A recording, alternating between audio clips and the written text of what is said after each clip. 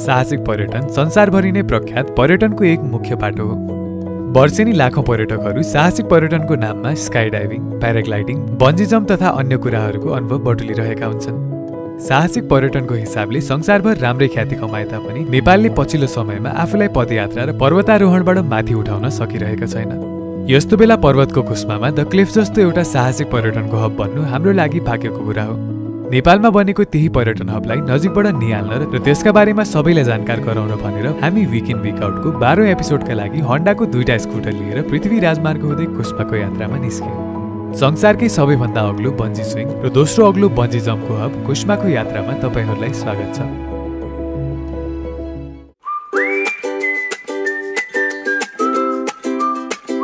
Hello everyone, my name is Hemant Bhandari. नमस्ते। अनि हाम्रो विक इन विक आउटको 12th एपिसोडको लागि चाहिँ हामी ट्राभल गरेर द क्लिफ नेपाल हैन, अनि काठमाडौँ र पोखराबाट कहाँ जान सकिन्छ भन्नेहरुको लागि चाहिँ यो भिडियो चाहिँ अलिकति 2 दिन जस्तो छ भने चाहिँ कहाँ गएर आउने भन्नेहरुको लागि। सो क्लिफ नेपाल चाहिँ एकदमै फेमस भइरहेछ हाम्रो बन्जी स्विङ र अरु धेरै एडभेन्चर एक्टिभिटिजले गर्दाखेरि अहिले रिसेन्टली हैन टिकटकतिर सबैतिर फेमस छ। अनि वी आर रियली एक्साइटेड। हामी लगभग 2 वर्ष जति अगाडि गएको थियौँ क्लिफ नेपाल, तर त्यति बेला भन्दा अहिले धेरै एडभेन्चर एक्टिभिटी थपिया छ। So I cannot weight to jump हैन फेरि yet again from that bridge. C you Cliff Nepal, let's hit the road. काठमाडौँको गैरीधारामा रहेको हाम्रो अफिसमा भेला भएर प्याकिङ गरेपछि बिहानको 8 बजेतिर हामी कुस्माको यात्रामा निस्क्यौं। पहिलो दिनको हाम्रो यात्रा पोखरासम्मको थियो। मौसम खुलेको थियो, पानी पर्ने कुनै संकेत थिएन। यात्रा गर्नका लागि सबैभन्दा सुन्दर मौसम थियो। सिक्रे खोलाबाट निस्केर करिब 3-4 घण्टाको यात्रा गरेपछि हामी खाना खानका लागि आबु खैरेनी स्थित अमीरको घरमा पुग्यौं। भर्खरै हामी अहिले आबु खैरेनी आइपुग्यौँ है, अमीरको घरमा। 114 किलोमिटर ट्राभल गरेर हामी आइपुग्यौँ। अब यो चाहिँ ठ्याक्क आधी बाटो भनौँ न पोखराको लागि। आज हामी पोखरामा बस्छौँ अनि भोलि बिहान चाहिँ विल हेड टुवर्ड्स क्लिफ, अनि क्लिफमा 2 नाइट्स बस्छौँ। It is going to be an adventurous journey. दामी मजा आउँछ होला। यस, लेट्स इट खाना। चुप्पा यसरी मा गरिदिनु ल।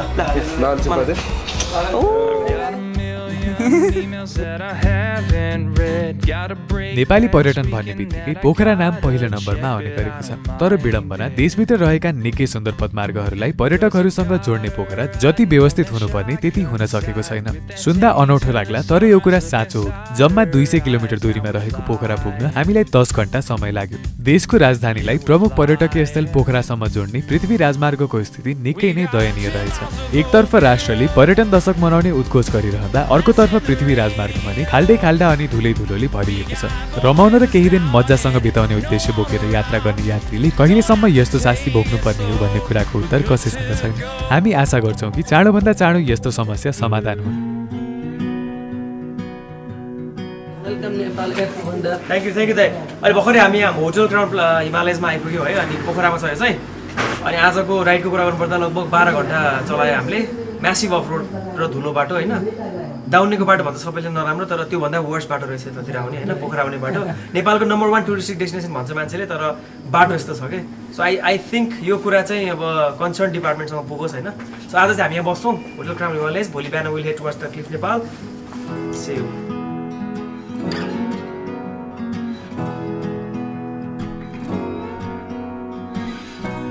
पोखरामा रहेको होटल क्राउन हिमालयज पुग्दा रात परिसकेको थियो। साँझमा केही बेर लेक साइडमा समय बिताउने सोच राखेका हामीलाई दिनभरको थकानले लखतरान बनाएको थियो। धुलाम्य भएको शरीरलाई कति बेला होटल पुगेर पखाल्नु चाहिँ भएको थियो। होटल पुग्ने बित्तिकै फ्रेस भएर शरीरको धुलो पखालेपछि खाना खानका लागि हामी होटलको डाइनिङ एरियामा झर्यौँ। होटल क्राउन हिमालयजमा निकै मिठो खाना सेट पाइँदो रहेछ। आलु तामाको स्वाद त बेला बेला अझै सम्झना आइरहन्छ। भर्खर हामीले अब डिनर गरिसक्यौँ। सो गुड नाइट आजलाई। सी यू पोखरा भोलि बिहान। यस।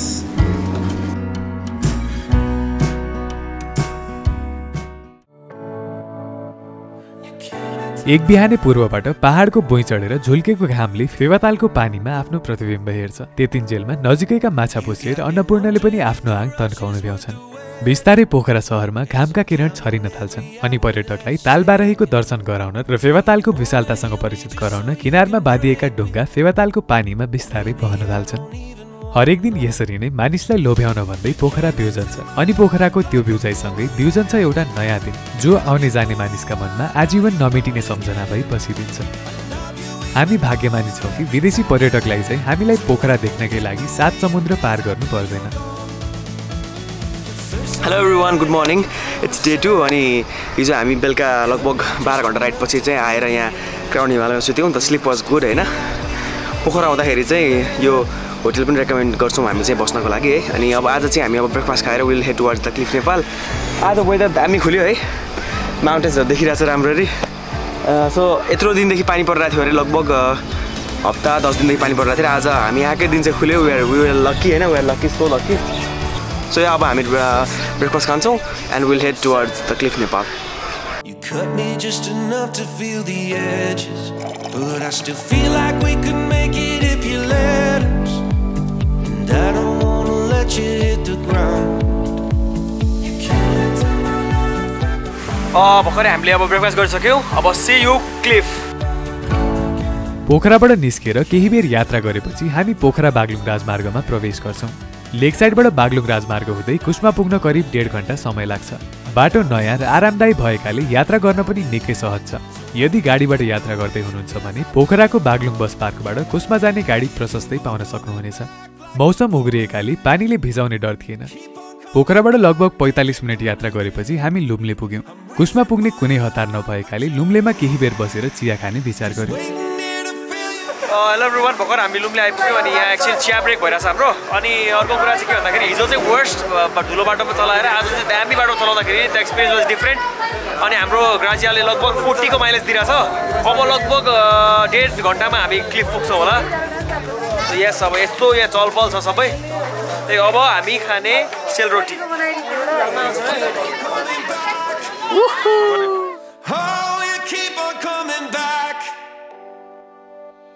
You keep on coming back. You came into my life like a boomerang. लुम्लेको तातो चिया र सेलरोटी खाएपछि एकैपल्ट कुस्मामा रोकिने गरी हाम्रो यात्रा अघि बढ्यो। लुम्लेबाट कुस्मा पुग्नका लागि लगभग 26 किलोमिटर यात्रा गर्नुपर्ने रहेछ। कुस्मामा रहेको द क्लिफको प्रवेशद्वारमा पुगेपछि भने मनमा चिसो बसे जस्तो भयो। हेलो एभ्रिवान, भर्खरै हामी द क्लिफ नेपाल आइपुग्यौँ है। अनि यहाँ आइपुग्नुलाई हामीलाई पोखराबाट लगभग 1.5 घन्टा जति लाग्छ है। अनि हामी चाहिँ स्कुटरमा आयौँ। अनि अर्को कुरा के भन्दाखेरि हाम्रो माइलेजको कुरा गर्नुपर्दाखेरि चाहिँ लगभग 40-42 अराउन्ड दिइरहेको छ ग्राजियाले। हिजो चाहिँ एकदमै अफरोड थियो भने पोखराबाट यता आउँदाखेरि चाहिँ एकदम क्लिन बाटो भइसकेर छ अहिले। अनि we are here after 2.5 years। अनि it's going to be an adventure stay यहाँ चाहिँ होइन। अब I am ready to jump होइन। यहाँबाट वर्ल्डको फर्स्ट हाइएस्ट स्विङ र सेकेन्ड हाइएस्ट बन्जी जम्प हो। C you. यस ल किशोर दाइ, हाम्रो long time yes 2.5 years भर्खर त्यति बेला भर्खर सुरु भएको थियो क्लिफ है। All the way from Sydney, very big fan. हामी केटाहरू बसेर 5-6 जना छौँ। every single vlog हेर्छौँ। हेलो एभ्रिवान, भर्खरै अहिले हामी यहाँ क्लिफको आएर चाहिँ अब भित्र एन्ट्री गरेर यहाँ भर्खर हिँडिरहेछौँ। अनि हाम्रो यो पुल चाहिँ यही हो। भोलिबाट हामी यहाँबाट जम्प हान्ने पुल यही हो है। यो चाहिँ 2 to 8 metre job C level पर्छ है। यहाँबाट चाहिँ बन्जी गर्नुभयो भने तपाईँको सेकेन्ड हाइस्ट बन्जी हुन्छ र स्विङ गर्नुभयो भने वर्ल्डको सबैभन्दा हाइएस्ट ठाउँबाट तपाईँ स्विङ गर्नुहुन्छ। अलिअलि नर्भस छु। It will be my 6th time bungee गरिरहेको होइन। तर I am feeling really great होइन। यो ठाउँमा अहिले झन् चलपल बढेछ। पहिला हामी लगभग 2-2.5 वर्ष अगाडि आएको थियौँ। अनि अब भनौँ न अब अहिले चाहिँ अब हामी चाहिँ सबभन्दा सानो एक्टिभिटिज मिनी एक्टिभिटिजहरू गर्छौँ र भोलि बिहान चाहिँ हामी स्विङ र बन्जी गर्छौँ होला। यहाँ अरू एक्टिभिटिज पनि धेरैवटा छ है। अनि आज हामी यहीँ बस्छौँ। Will enjoy our time. I'm a bit square होइन। हाम्रो टिमले डराइरहेको छ तर बाल भएन। यस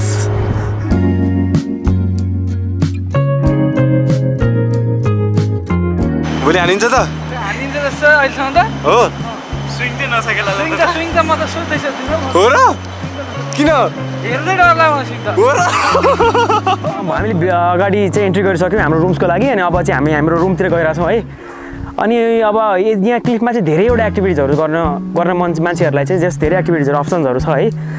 अनि भनौँ न अब पहिला हामी त्यही 2.5 years अगाडि आउँदाखेरि चाहिँ त्यति धेरै थिएन। त्यति बेला भर्खर स्टार्ट भएको थियो। अनि अर्को कुरा चाहिँ अब रुम्सहरू एक्सप्लोर गरिरहेको छौँ। अनि आज चाहिँ हामी मिनी एक्टिभिटिजहरू मात्रै गर्छौँ। भोलि बिहान चाहिँ बन्जी र स्विङ हो है। अलिकति वाक गर्नुपर्छ विथ नेचर होइन। It feels really great. दामी छ स्पट चाहिँ एकदम दामी बनाउनु भएको छ। यतापट्टि हो। आउनु 21वटा टेन्ट छ हामीसँग यहाँ चाहिँ है। अहिले चाहिँ अझै एक्सपेन्सन गर्ने सोचिरहनु भएको छ दाइहरूले।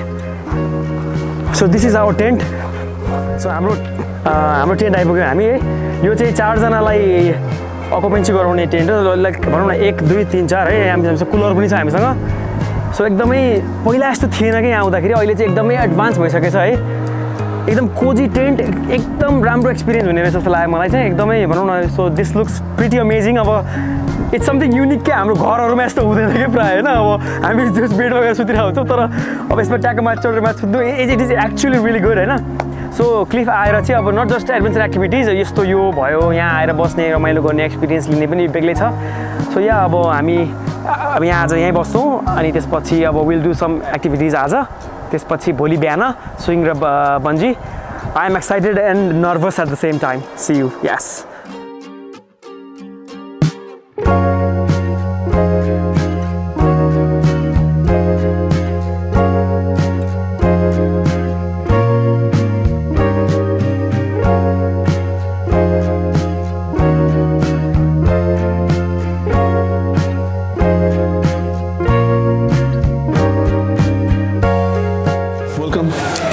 टिम क्लिफमा है अब अहिले लगभग हामी कति 4 बजे लागेको छ आज हाम्रो प्लान भनेको चाहिँ बिस्तारै ग्रेजुअली बिल्डअप गर्दै जाने प्लानमा छौँ पहिला चाहिँ हामीले स्काई साइकल स्काई क्याफे र ग्लाइडिङ हुँदै अरू मिनी एक्टिभिटी गर्छौँ होइन गरेपछि भोलि चाहिँ हामीले बन्जी र स्विङको लागि चाहिँ भोलि मर्निङ आवर चाहिँ छुट्याउने प्लानमा छौँ अब अहिले चाहिँ हामीले फर्म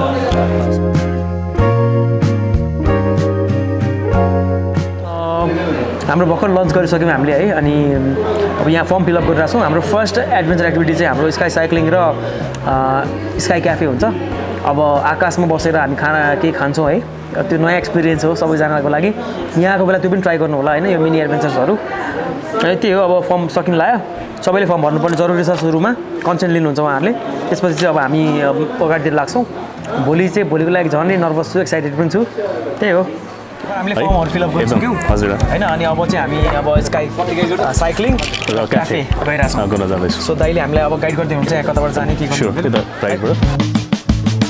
ल अहिले भर्खरै हामी यहाँ अब स्काई साइक्लिङ र क्याफे जानेको यो एउटा भनौँ न स्टेसनमा आइपुग्यौँ है common in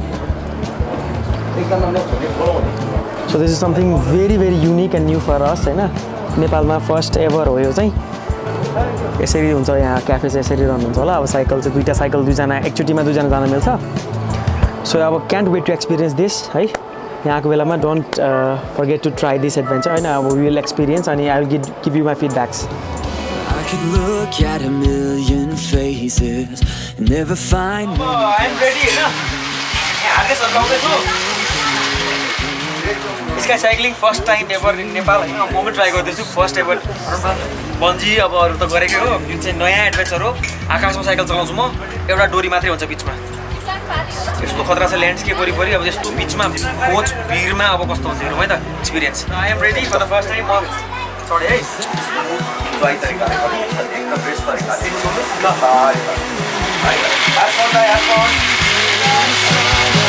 Dance along, I'll be holding on, baby, you're my keeper. Oh my goodness, me already bhangiरहेछ so that's fine. I'm riding well. पुग्न लाग्यो अर्को साइडमा. Oh my god. Hello everyone, भर्खरै अहिले हामी यहाँ पारी आइपुग्यौँ अनि पारीबाट चाहिँ दाइले एसिस्ट गर्नुहुँदो रहेछ अनि यो चाहिँ यता घुमाएको थियो यसलाई घुमाइदिनु हुँदैछ दाइले है अनि एकदमै नयाँ एक्सपिरियन्स भयो अब हामी उता गइरहेछौँ अगाडि सेस यहाँ आएर ट्राई गर्नु यो ल दाइ रेडी छोडिदिउँ हजुर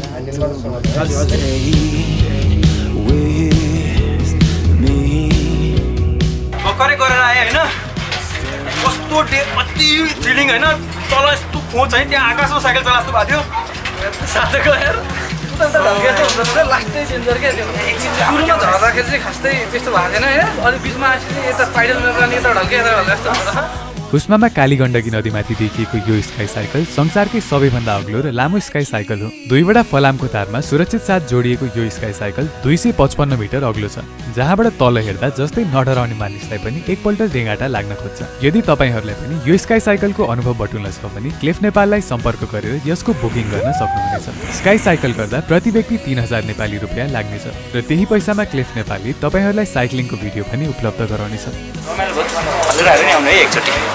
त्यस्तो एकदमै दामी थियो अनि by the way I am a regular viewer of Kathmandu of Nepal हामीले स्काई साइक्लिङ गरिसक्यौँ अब हामी स्काई क्याफे गइरहेछौँ है नयाँ एक्सपिरियन्स मजा आउनेवाला छ स्काई साइकल जस्तै क्लिफ नेपालको अर्को पर्यटकीय आकर्षण हो स्काई क्याफे संसारकै सबैभन्दा अग्लो यो स्काई क्याफे पनि स्काई साइकल जस्तै 255 मिटर अग्लो छ स्काई क्याफे एउटा यस्तो क्याफे हो जहाँ तपाईहरूले आकाशमा बसेर खाजा खाँदै वरिपरिको दृश्यावलोकन गर्ने मौका पाउनुहुनेछ स्काई क्याफे डर र मनोरञ्जनको एक मिठो मिश्रण हो प्रति व्यक्ति 2500 रुपियाँ तिरेर तपाईँले यसको आनन्द उठाउन सक्नुहुनेछ हामीलाई चाहिँ यहाँ स्काई साइक्लिङ गर्दाखेरि चाहिँ यसरी दिनुहुन्छ जुस है अनि यहाँ जुन हामीले प्लास्टिक निकाल्छौँ नि यो जुसमाथिको प्लास्टिक चाहिँ तल र फालिदिनु होला यसलाई चाहिँ यहीँ हाम्रो जुन यहाँ एउटा बक्स जस्तो छ हामी जहाँ फोन राख्छौँ त्यहीँ फालिदिनु होला है तलतिर नफालिदिनु है सेभ नेचर है अनि इन्जोय गर्नु यहाँ आएर एकदम रमाइलो छ अब हामी चियर्स गर्न लाग्छौँ cheers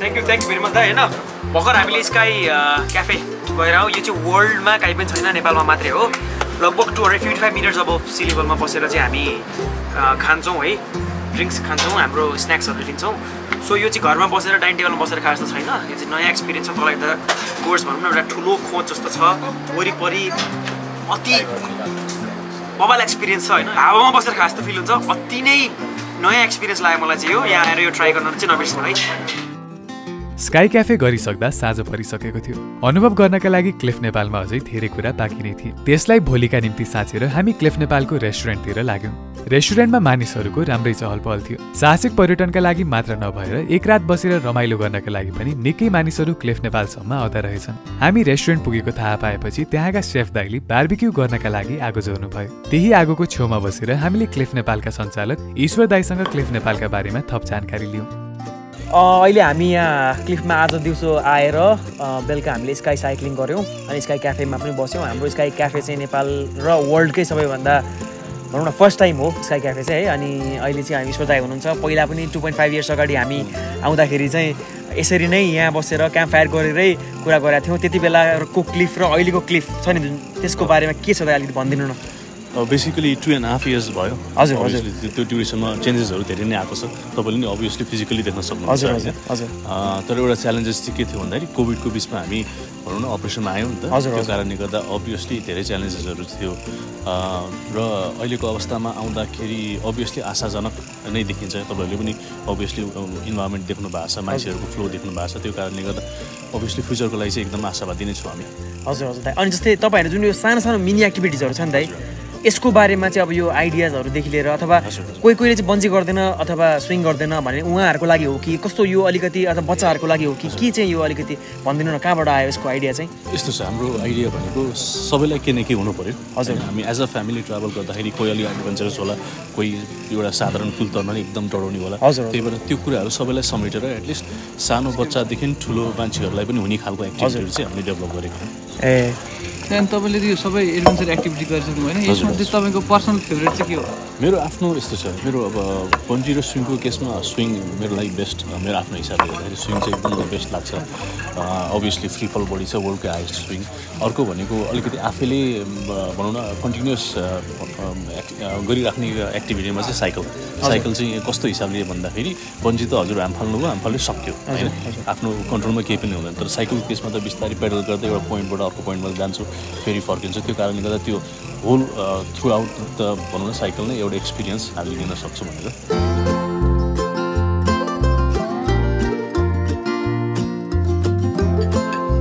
good night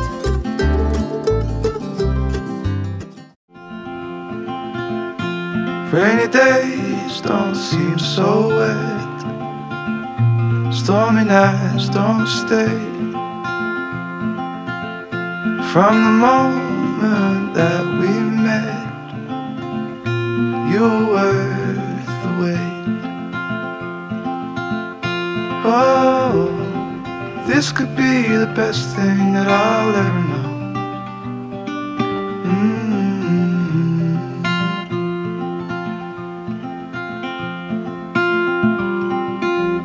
Talk for hours and never slept. Two silhouettes on the concrete steps. We watched the sun कालीगण्डकीको किनारमा एउटा भिरमा अवस्थित क्लिफ नेपाल करिब 49 रोपनी जग्गामा फैलिएको छ। स्ट्यान्डर्ड र डिलक्स दुई प्रकारका गरी जम्मा 21 वटा टेन्ट भएको यस ठाउँमा एक रातमा 62 जना बास बस्न सक्छन्। यस ठाउँमा दिनभरिका लागि घुम्न आउने अथवा बासे बस्ने गरी आउने सबैका लागि खाने र बस्ने राम्रो व्यवस्था गरिएको छ। स्ट्यान्डर्ड टेन्टमा बस्दा कमन बाथरुम सेयर गर्नुपर्ने हुन्छ र यसमा एक पटकमा 4 जना मानिस अटाउँछन्। त्यस्तै एट्याच बाथरुम भएको डिलक्स टेन्टमा भने एक पटकमा 2 जना मात्र बस्न मिल्छ। कुलरको व्यवस्था भने दुवै प्रकारको टेन्टमा रहेको छ। खर्चको हिसाबले हेर्ने हो भने स्ट्यान्डर्ड टेन्टमा बस्नका लागि प्रति व्यक्ति 2500 रुपियाँ लाग्नेछ। डिलक्स रुममा बस्नका लागि 2 जनाको 7000 रुपियाँ लाग्नेछ र यी दुवै प्याकेजमा क्लिफ नेपालले तपाईहरूलाई ब्रेकफास्टको व्यवस्था गरिदिनेछ।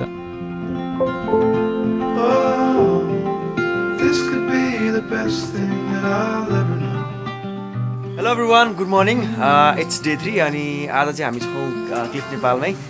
हिजो आएर एकदम रमाइलो एक्सपिरियन्स भयो होइन। अनि अलिक बेलुकातिर चाहिँ हल्का हल्का पानी पऱ्यो। राति चाहिँ वाइल्ड ठुलो पानी परेको थियो। हाम्रो यहाँ टेन्टमा सुत्यौँ हामी। एकदम कोजी टेन्ट छ, एकदम तातो छ भित्र, नो वरिज होइन। अनि आज चाहिँ अब लगभग 8 साढे 8 बजीतिर चाहिँ हामी ब्रिफिङहरू लिएर चाहिँ बन्जी र स्विङ गर्ने भनेर प्लान गर्दा छौँ। अब अलिअलि नर्भस फिल भइरहेको छ होइन। त्यही हो, अब केटाहरूसँग कोही त नसुम्झाउनु दाइ भन्छ सम्झाना भनिरहेको छ, तर जस्ट रमाइलो हुन्छ एक्सपिरियन्स होइन। यस This could be the best thing that I'll ever know. हामीले हाम्रो ब्रेकफास्ट गरिसक्यौँ अनि यहाँ फर्म फिलअप गरिरहेको छौँ। अब यहाँ वेट नापेर फर्म फिलअप गरेर हामी अब ब्रिजतिर जान्छौँ। अब फर्स्ट ग्रुपले गरिसक्नुभयो बन्जी। अलिकति नर्भस र एक्साइटमेन्ट छ मनमा। This will be my 6th time मैले बन्जी गरेँ भने चाहिँ। सो यस, अलिकति नर्भस त भइहाल्छ एभ्री टाइम जहिले पनि त ब्रिजमा गएपछि। सो अब लेट्स सी के हुन्छ। Hello everyone, high. अहिले हामी ब्रेकफास्ट गरेर फर्म फिलअप गरेर ब्रिजमा आयौँ। लास्ट डे स्केरी र नर्भस फिल भइरहेछ मलाई। Doing it for the 6th time. Who I'm nervous, I'm scared. Let's see.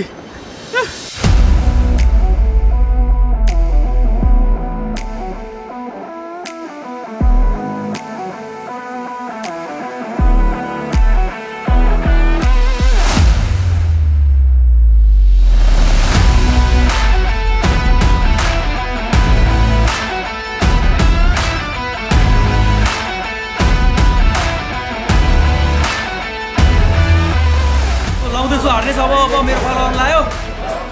I'm excited.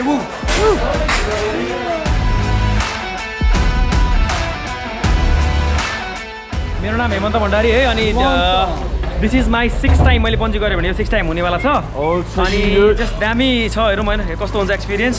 Let's see है। I'm a little nervous.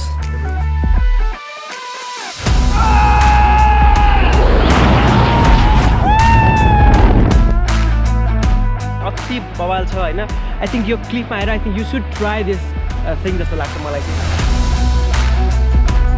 Bungee गरेर आएँ होइन। This was the 6th time. अलिकति पर चाहिँ जान सकिनँ तर अमेजिङ एक्सपिरियन्स भयो होइन।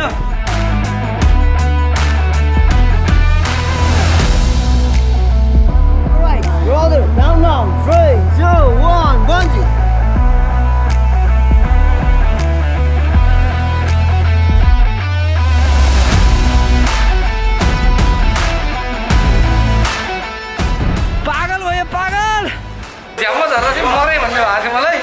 त्यो डोरीले एकछिन झ्याट्टा हाने चाहिँ बल्ल बल्ल बाँच्यो। अब चाहिँ जिन्दगी छ है भनेर यो लास्ट मजा आउँदो रहेछ। जिन्दगी एकचोटि गर्नुपर्छ। डर भाग्यो त्यो।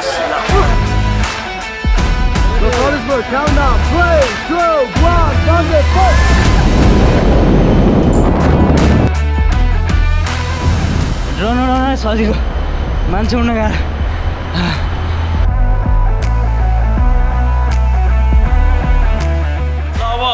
स्विङको पाला आयो मेरो चाहिँ।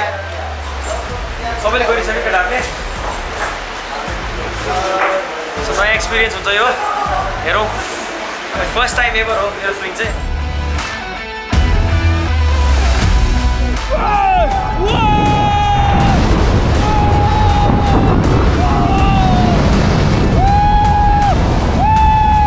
भनौँ न वर्ल्डको हाइएस्ट स्विङ बबाल एक्सपिरियन्स भयो। अलिकति गोप्रो बाङ्गेछ तर बाल भएन र आई रियली लभ इट।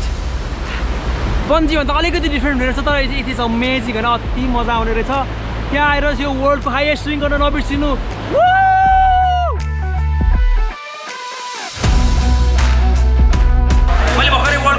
गरेर आएँ होइन 2 to 8 meters of sea level. It was amazing experience होइन यहाँ आएर ट्राई गर्नु यो क्रू मेम्बर्सहरू पनि बवाल हुनुहुन्छ they will assist you every time होइन त्यो पुस्ट गर्ने लिमिट भनौँ न एउटा मान्छेमा हुँदैन तर they will assist you to fly to jump होइन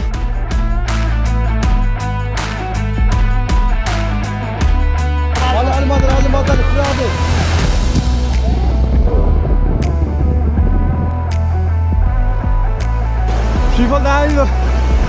Oh, Andy.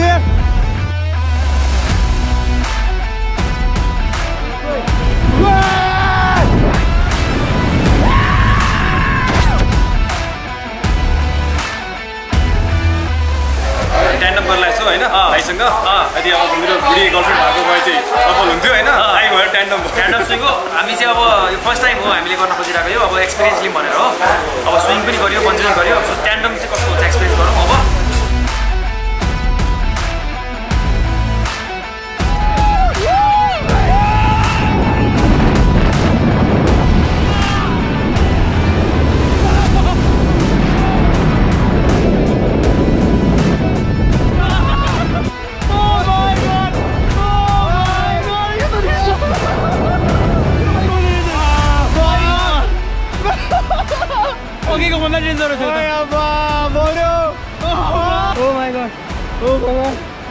हे भगवान् ट्यान्डम त अलिकति झन् थ्रिलिङ हुँदो रहेछ अति दामी हुँदो रहेछ होइन के भन्ने अब बवाल भयो एक्सपिरियन्स यहाँ आएर ट्राई गर्नु ट्यान्डम पनि आम्मा अलिकति मलाई त डेन्जर फ्रिकल भयो 4 सेकेन्ड त डेन्जर फ्रिकल भयो होइन